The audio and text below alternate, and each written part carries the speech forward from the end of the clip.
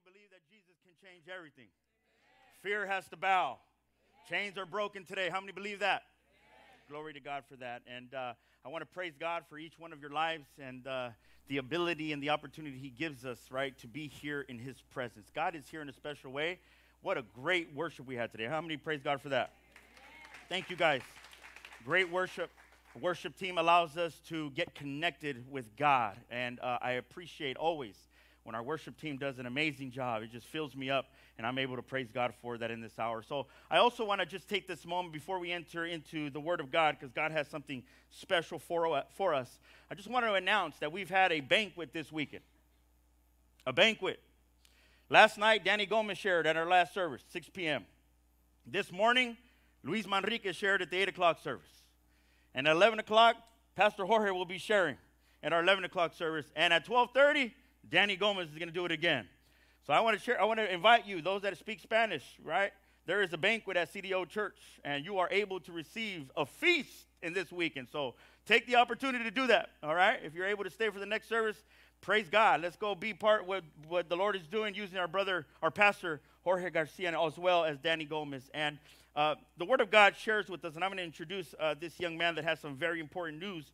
But Jesus talks about that as we come before him as children, they will inherit the kingdom of God. And I want to invite this young man, and I believe he's young. I think he's younger than me, but this young man that has taken the calling of being one that leads the children ministry and has some very, very important news to share with us today. And I want you to welcome our brother Leo Alcantara, if he can come up here.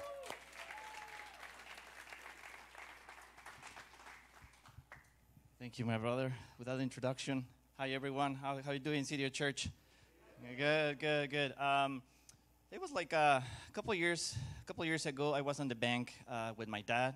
He was waiting for me, sitting in the chair, and while I was on the line, he spotted a young woman with his kid, and he got his eyes to her and started blinking like this. And the lady was like, "What are you doing?" Like, she wasn't shocked because what my dad was doing. And then he said to her, "See that," referring to me, "see that man that is standing on the line?" And the lady answered, "Yes." They said, "That's my son. I remember when my son was like your son, like about 5 years old. It was like a blink of an eye. I closed my eyes. I opened the eyes again, and he's a grown-up man." So what happens is sometimes we lose track of time. Now I'm in the position, I'm a father. I have 2 kids, and I'm waiting for the third one. So, yeah, thank you. Yeah, thank you. Yeah, it's a girl. So praise the Lord. Woo! So, but about 3 months ago, I was admitted to emergency because I have a massive bleeding about 3 months ago.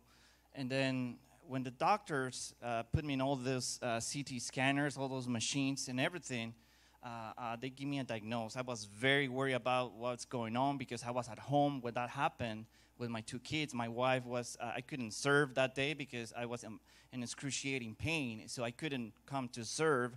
So as I was at home, so my wife, after she was serving, take me to emergency. And the doctors said that I have something in my intestines. It's called diverticulosis.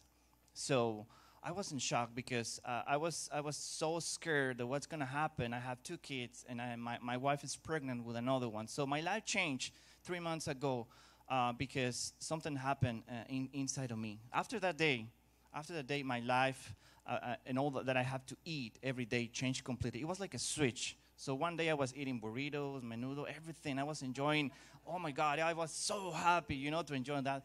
It was good. But the next day I was eating vegetables and all those kind of things that sometimes we know we have to eat it, but sometimes we don't include in our diet like every day. So what I'm trying to tell you with all this is my life changed until something triggered that I have to do something in my life regarding my health. So at that point, God spoke to me in that day because I have to change. I have to change because I have a family. I need to be healthy for for my family, for the minister, for everybody. I was like, oh my God, I have to do something. But sometimes in life, we get caught in all the things we have to do every day, work, school, and then we don't notice how fast goes the time. And then when my life changed like that, it's something that I was really,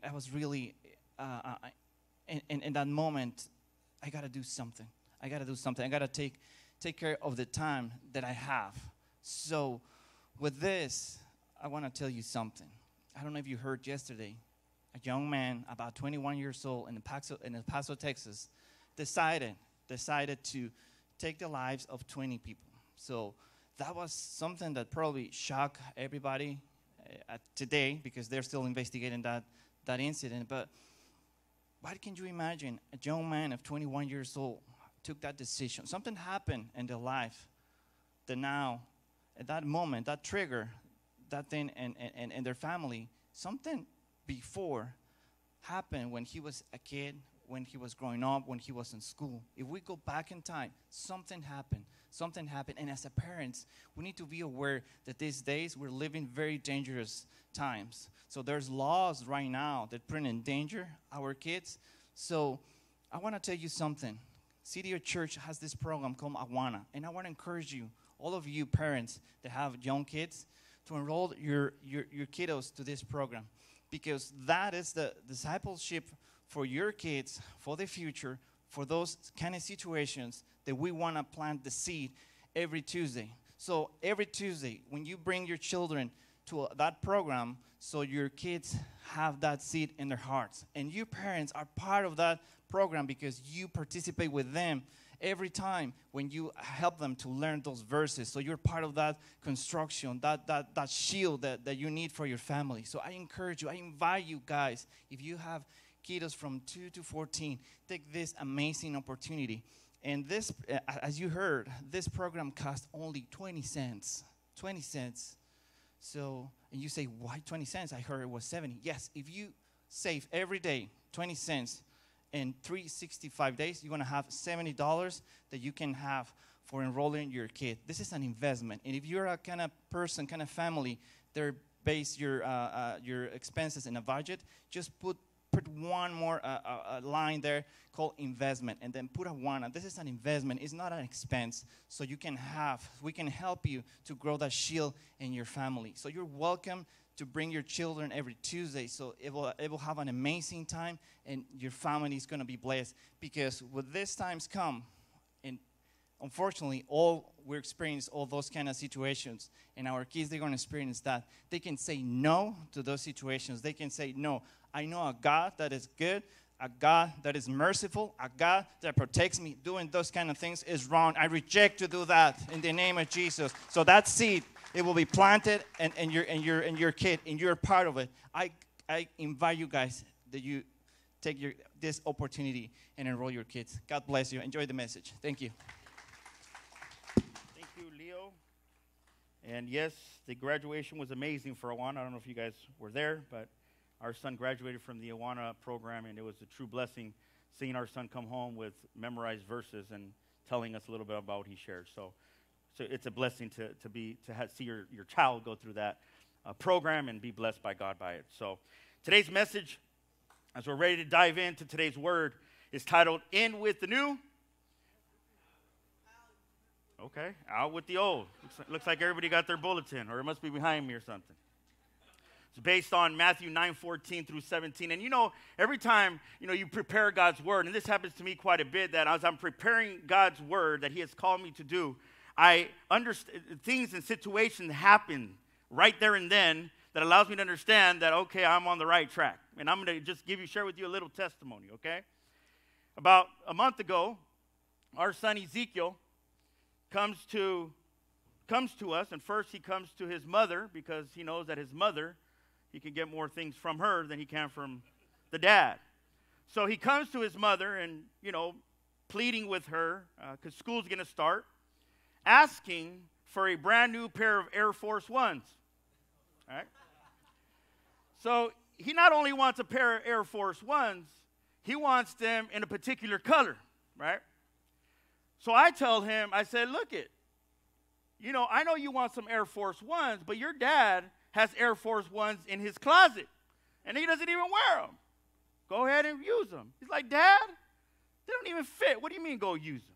I said, eventually your foot's going to get bigger, and you're going to grow into it, right?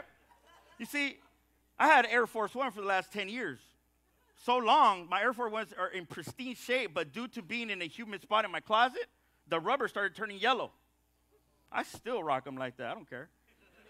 But I told my son, hey, look, I got some Air Force Ones for you. Hey, you want them? Check it out. Boom. The reason I say this is because I know my son. My son, his shoes last about a week or 2 weeks. And he's asking for a new pair of shoes that are Air Force Ones that are about 100, what? Yeah, don't tell me because I didn't even pay for my wife did. 100 and something, right? And he wants these shoes. I said, no, check it out, man. You use your shoes. Dad, I need these shoes, man. And you know what? He wanted them so bad, he started shedding tears. Long story short, Ezekiel got his way. And just yesterday, as I'm preparing the message, he comes in from the grocery store with his mom, comes in, and his sister, Tatiana, my daughter, tells him, don't crease them. And then she keeps moving. I said, what do you mean don't crease them? He says, Dad, check it out. Takes off the shoes. He says, if I bend them, they're going to make a crease right here, and they're not going to look good anymore. I said, what? So is that why you're walking like this? Because you don't want that crease? Is that why? And I said, man, check it out. If you're going to take care of shoes like that, you get another one next week. Right? Because this is a man that's taking care of his shoes. They're going to last the 10 years that my Air Force Ones lasted. And I thought I'd share that with you because we're coming in with something new today, right? And leaving the old behind. And I want you to listen to this message as I prepared it. And as this is the introduction to today's message. You see, in the days we are living in today, there's constant changes being made to the living circumstances we are living in, based on laws, financial situations, relationships we have, and the list goes on. You see, change is difficult because many times it means starting over from the beginning or changing the beliefs in what we have believed for so long. You see, which for many may be hard to swallow. You see, an old mindset will affect a person when a new life is presented to such a person in a negative way, prohibiting that person to have success in his or her own life. You see, we see this constantly in church. Constantly, because people give themselves to the Lord and the backlash or resistance they receive from close friends and family. I don't know if you received that in your life. That as you got closer to God, people started criticizing. People started talking about you. People started speaking behind your back. I don't know if you got closer to God, people started falling off from being on your friends list in your contacts. As you got closer to God, people started talking about you, about what are you doing? Are you serious? You used to hang with this crowd, now you're hanging with that crowd. You used to be a person that was in the streets, now you're in Alleluia, like my grandpa used to say.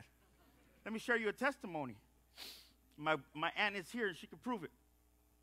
My grandpa, Eliezer Sandoval, that is now in the presence of God, this is a testimony that I shared in Encounters, and some of you guys that have been to Encounter know about this. You see, as a young boy, I would go visit my grandparents in Tecate. As a young boy, 5, 6 years old. And I would go visit them. And we would be on our way to Tecate. It was a long trip. I was dizzy by the time I got there because you know all the roads, right? I was already dizzy like this, like, well, hurry up. And as we got there, my parents went to go visit their parents. But every time we were greeted by my grandfather, and he would say, ahí vienen los aleluyas. Here comes the hallelujahs. In a way that he was mocking, yeah. But in a way that he was laughing, yeah. But you know, my dad, very calm, he would just say, ¿Está bien, pa? ¿Cómo está? How you doing, Dad? How you been? He would never take that in the wrong way. And this is over years of him doing this to us, laughing, mocking our parents. But in one of those times, as my dad went to go visit him, and my dad was a person of prayer, a person that would come before God continuously, my dad would constantly say, Señor Jesús, praise the Lord. It was his way of connecting with God in the moments of his situation that he was living in. But every day he was always saying, Señor Jesús, praise the Lord. You see, Romans 10:13 says, for whoever calleth upon the name of the Lord shall be saved. And in one of these times, my grandpa heard my dad say this, and he said, Señor Jesus, playing around, mocking him. Playing around. Well, you know what? It wasn't so much playing around, because months from then, we went to visit him. And you know what he said? What do I have to do to be baptized? You see, when he called upon the name of the Lord, our God doesn't play. You may be playing, but the Spirit came in him and said, ooh, I need to make some changes. And you know what we did? Oh, all you got to do is find some water, and we'll submerge you in that water. You know what he did? You know what he did, my grandpa? He got in the vehicle, a man that used to drink, used to smoke for many, many years, a man that didn't want nothing with the, you know what he did? He jumped in the vehicle, came down to our house on Madison and Adams and University, if you guys know where that's at. We had a little house, and you know what? My dad started pouring water in the bathtub, right? This man jumps in, sits down, and he starts calling upon the name of the Lord, saying, Lord, remove these cigarettes that I had. See, baptism is a declaration before everybody that you're leaving an old man behind and you're resurrecting to a new life. And that's what today's message is about. He understood at that moment, because although he was playing around, he received something new in his life, and he had to make a change to remove the old ways of his life. Today's base passage today, we find it in Matthew 9:14 through 17. It says as this. Then John's disciples came and asked him, how is it that we and the Pharisees fast often, but your disciples do not fast? Jesus answered, how can the guests of the bridegroom mourn while he is with them? You see, the time will come when the bridegroom will be taken from them. Then they will fast. You see, no one sews a patch of unshrunk cloth on an old garment, for the patch will pull away from the garment, making the tear worse. Neither do people pour new wine into old wineskins. If they do, the skins will burst. The wine will run out, and the wineskins will be ruined. No, they pour new wine into new wineskins, and both are preserved. I want you to close your eyes. Let's pray. Lord Jesus, in this very hour, I ask that your Spirit be amongst us today, that the word that is shared today may bring revelation, wisdom, and understanding, recognizing that the word that today is shared allows us to make certain modifications in our life, leaving the old behind and resurrecting to a new life that we have in Jesus Christ. In your name I pray. Amen and amen. You see, in today's base passage, Jesus is sitting with his disciples. And as early tradition describes Matthew as the author, he writes presenting a scene, allowing the reader to view John the Baptist's disciples, who was in prison at the time, questioning the actions of Jesus' disciples from not fulfilling the religious law under Moses of fasting.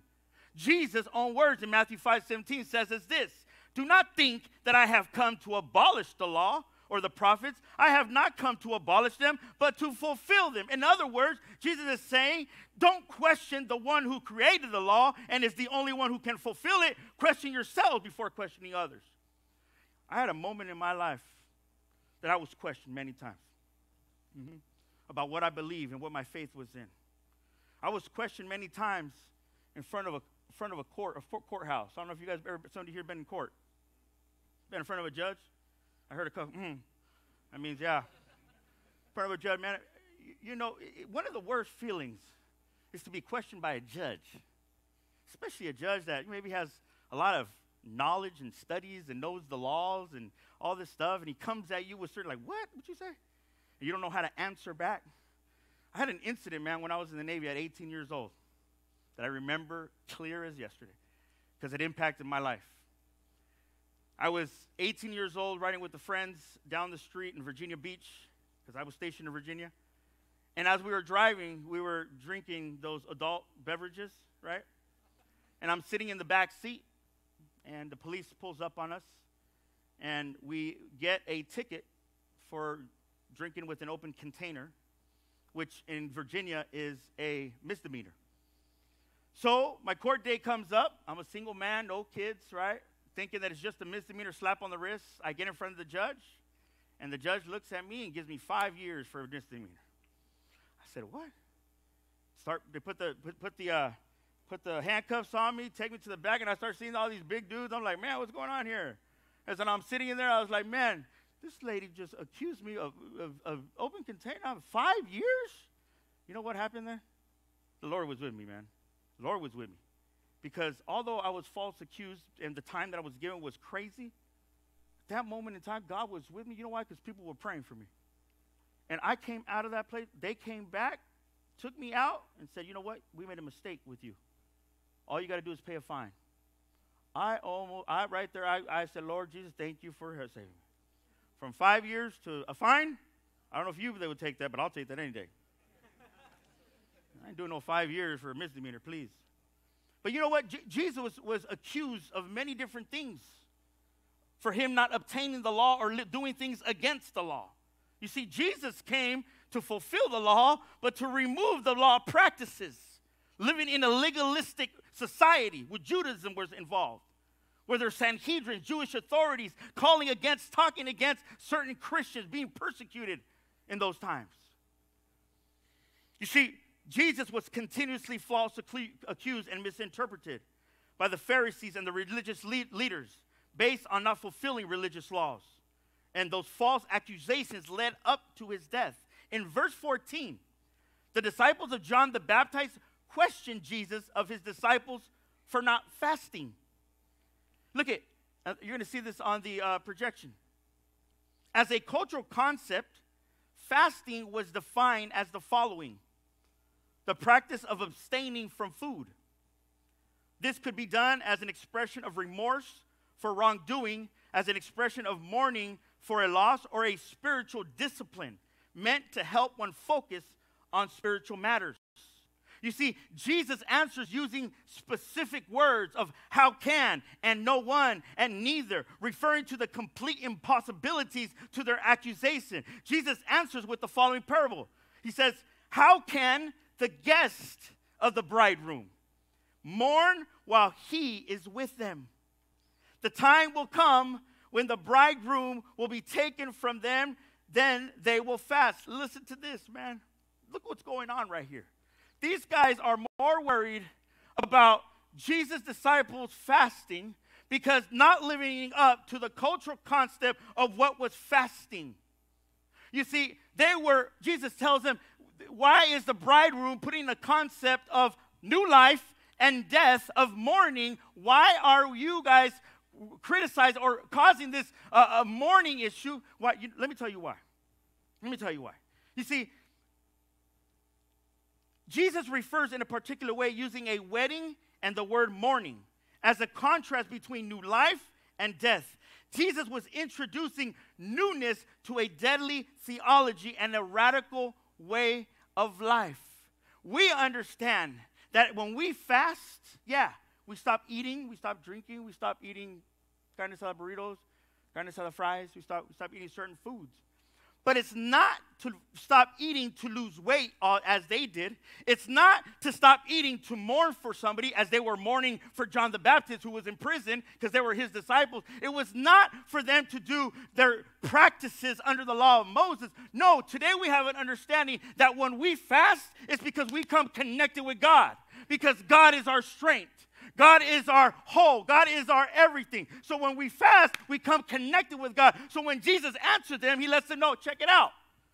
These men are with Jesus right now, their Savior. They're sustained. Their food. Their nourishment. They're fasting because they're here in front of me. Quit trying to bring these laws against what they're doing because their fasting is right now while they're witnessing Jesus Christ and the miracles that he is doing at that moment in time. I don't know if you follow this, but he's letting them understand that he is with them as their fast, as their whole, as their everything. You see, our fasting today, and I repeat this again, is subduing the flesh from its desire and activating the spirit, which desires the flesh from which desires the worshiping of God, The disciples had the God-man in front of them who was and is our daily sustain. You see, Jesus continues the parable. See, he lets them know. Jesus continues the parable using two references in bringing understanding to the old form of Judaism into a new life that Jesus represented. Let's review this. It's in your outline. Number one, no one sews a patch of unshrunk cloth on an old garment. Let me repeat that again. No one sews a patch of unshrunk cloth on an old garment.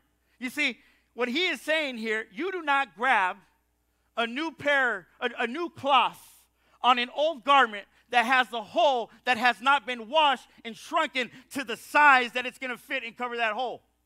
You do not do that. It's not logical to do that. Why? One is because you're mixing two different materials into one garment. And that is not possible to do because sooner or later, that patch is going to peel itself away. A lot of times, we try to mix materials into one in our lives. We try to mix different things, different beliefs, different actions, different habits into our life that we have now received in Jesus Christ. You see, you don't put silk with cotton, or do you? Huh? Do you put polyester with cotton? Right? I remember when I wash my clothes, sometimes I get upset, right? Because you get a 100% cotton shirt and you don't wash it right, what happens? Or you don't dry it right? It fits Elias. Right? It fits little man. Right? You see, Jesus is letting them know, see, this is not logical. What are you talking about coming against what I'm trying to do here right now? I'm the one that's trying to bring new things to your life. And you're bringing some crazy old things into what's been used and abused in this legalistic society that you're living in. What are you trying to do? I'm the one that's bringing something fresh, new, and up to date. Why are you trying to bring old ways, old habits to today's promises and tomorrow's future? Why? You see, two lives improperly sewn together is what this means.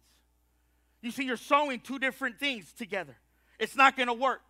It's not going to work because sooner or later, it's going to break away because they were not made for each other. Have you ever seen a person that squats down like this, right?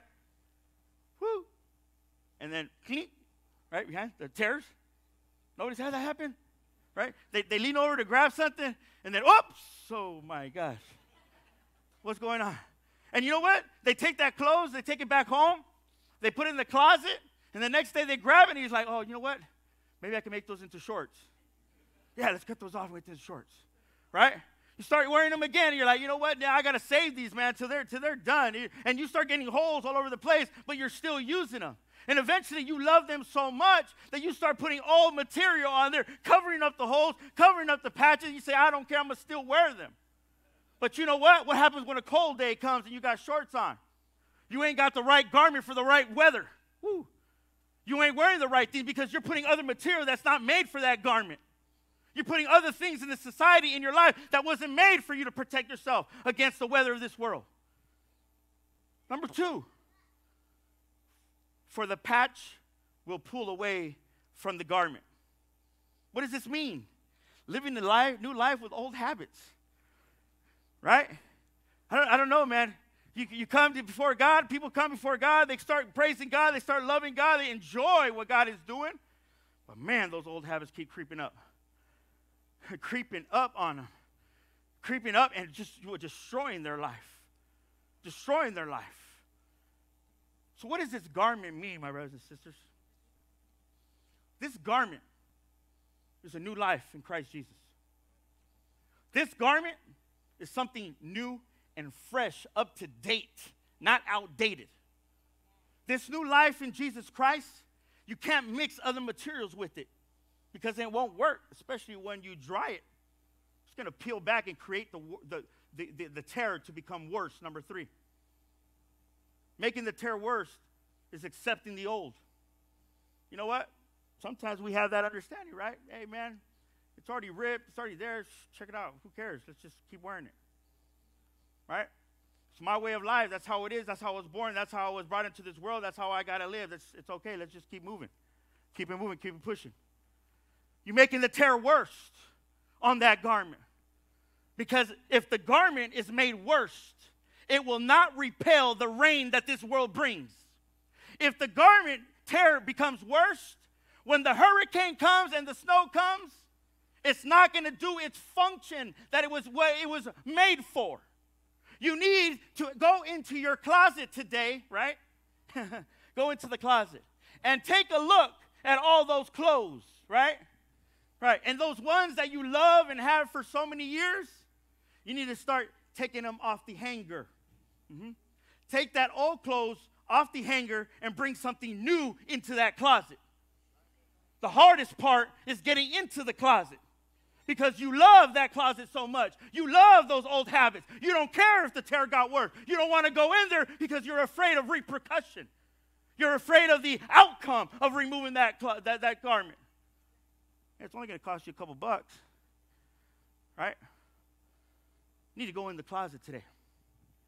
God is asking you to go in your closet, deep in your closet, and identify the clothes, the garments that are worn, that are not being used correctly, that are not functioning for the weather that is at hand in your life. You see, sometimes, check this out. A lot of times we got to do spring cleaning, right? But you know what? We got to do some summer cleaning today, right? Summer, winter, fall, continuous cleaning of our closets. Because the day that it gets cold, my brothers and sisters, the day that it gets real cold outside and you go in that closet and that old garment is there and that's the only one hanging on that, whew, you're going to be looking to patch that stuff out. Because it's too cold outside, man. You're going to be looking for pieces to patch up that old garment. But when you start sewing it, it doesn't hold. Because it's a different material, my brothers. It's a different material. It's not going to hold. It's not going to stay together, right? I'm speaking to the marriages right here. If we're using old cloths on old garments in our relationship, there's going to be some friction. There's going to be some separation when the things get hard in life. And the sewing of what's there is going to start bundling up because it's not made for that cloth, for that garment. But Jesus is the new garment in your life. He's the newness. So that when you go in the closet today in this altar, say, Lord Jesus, let's see what I got there. I got a Louis Vuitton jacket. Ooh, I can't get rid of that.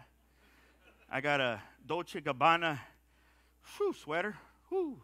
I got a chinchilla. Ooh, can't get rid of that. No. It ain't about what you want to get rid of. It's what needs to get rid of. It's what needs to get rid of. You get rid of.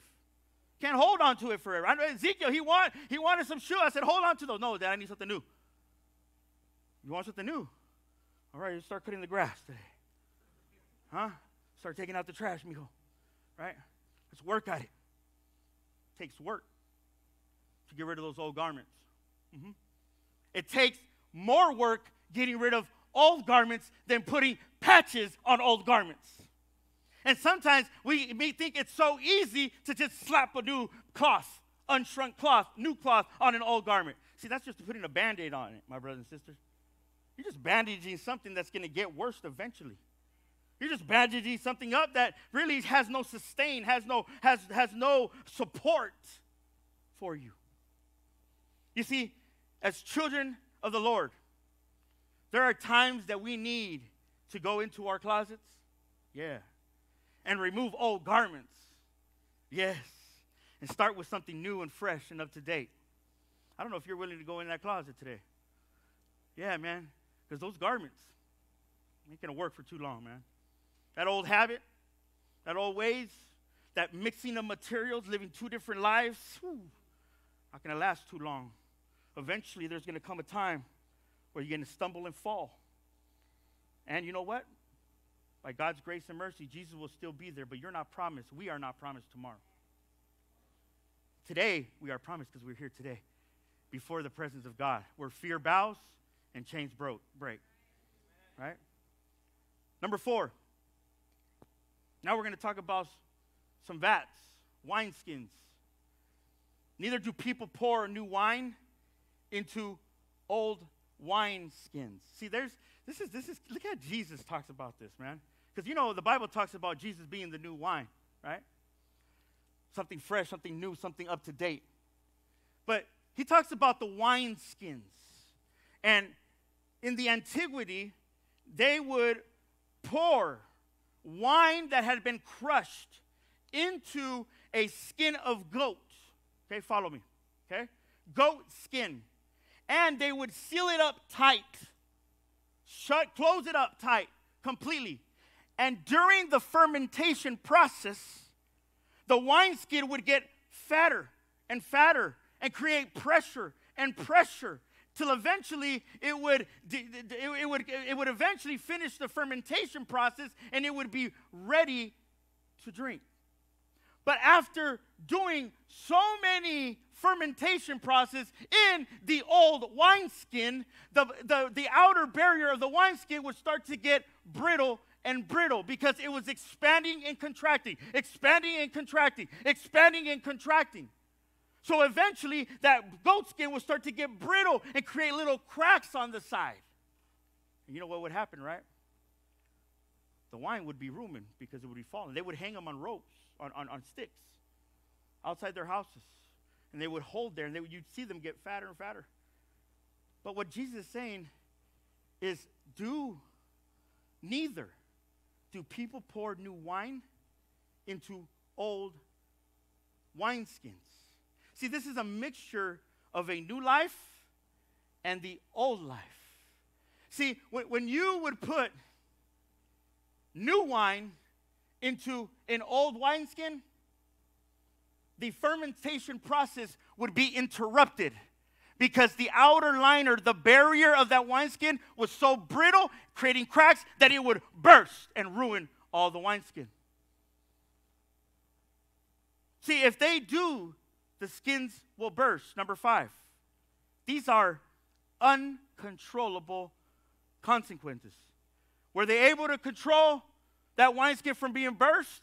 No. After they've added that wine to that old wineskin, no, they were not able to. It was in uncontrollable consequences.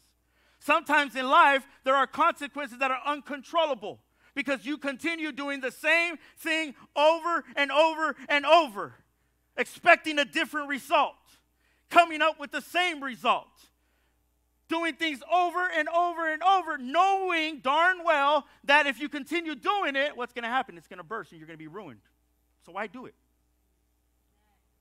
Why continue doing it? And number 6, the wine will run out and the wineskins will be ruined. This is living a life in shambles, making the same mistake over and over. I don't know if you guys have done that before. I know I have. I'll be honest. I made the same mistake over and over and over. What does the word shambles mean? Disorder. Isn't it a disorder or something that is disorganized when the wine is in its fermentation process, ready to be drank, and it bursts, creating to be ruined? Where are you at in your fermentation process? Are you ready to drink? Or is your outer line ready to burst? Ready to fall out and be ruined in the society that we live in? Where are you at? Or are you bringing something new every day to your life? Because if you're here, this is where you receive something new. Praise God for that. If you're here, this is where you put new wine into a new wineskin. If you're here, this is where you get to have something new and fresh and up to date. If you're here, it's because the new wine, which represents Jesus Christ, is in this place today. And you know what? He wants to fill you up. He wants to fill you up. Maybe the outer liner is brittle today. But you know what? It's when God restores. God renews. God gives a new opportunity. God gives you a new jacket, a new garment. You need to get rid of the old one, man. You need to get rid of that old wineskin. But you know what? Receive today a new jacket. So when you go out in the streets of this world, ain't no storm, ain't no snow, ain't no hell can affect you continuing on as you march on in this world. Praising God exalting his precious name. You see, as children of the Lord, we need to keep a replenishment of goat skins close so that fermentation process of the new wine in Jesus Christ is not interrupted or ruined by the old ways and habits. Because sometimes, you know what, listen to this. Sometimes we surround ourselves with new and old wineskins. Listen to this. That represent us. New and old wineskins are around us. And if we are not continuously around them, we are not able to identify if that wineskin is getting brittle or getting ready to burst. But new wine will understand that the fermentation process that is right next to them, and they see a person that is going through difficult times, going through separations, going through problems at work. A person that has a new wine goat skin, right, is able to identify the brittleness of his and catch it before it gets ruined.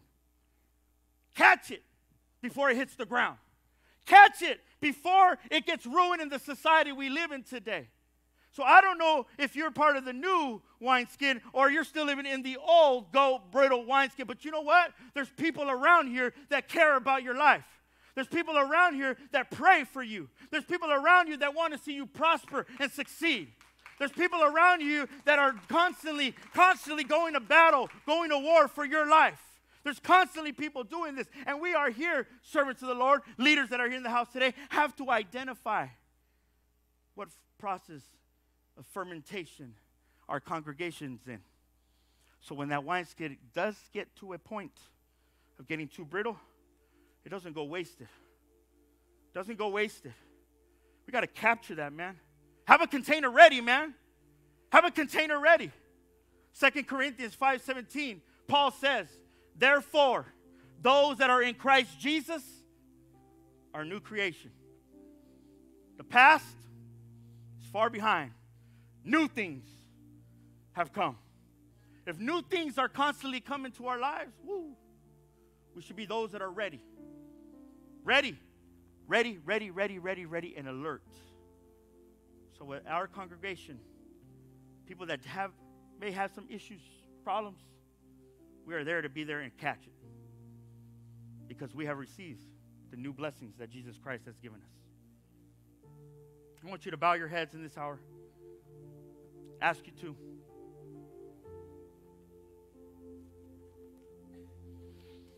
If you today can say that you have received a new life in Christ Jesus, there should be a continued preservation of your life. In with the new and out with the old. Your new garment may need to be taken to the cleaners ever so often. That is okay. Keep your body preserved.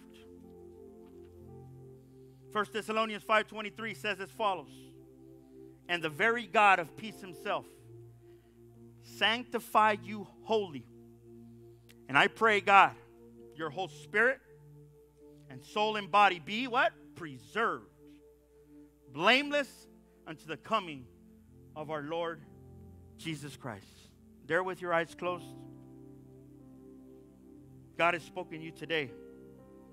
And you have identified areas in your closet that are old ways and old habits.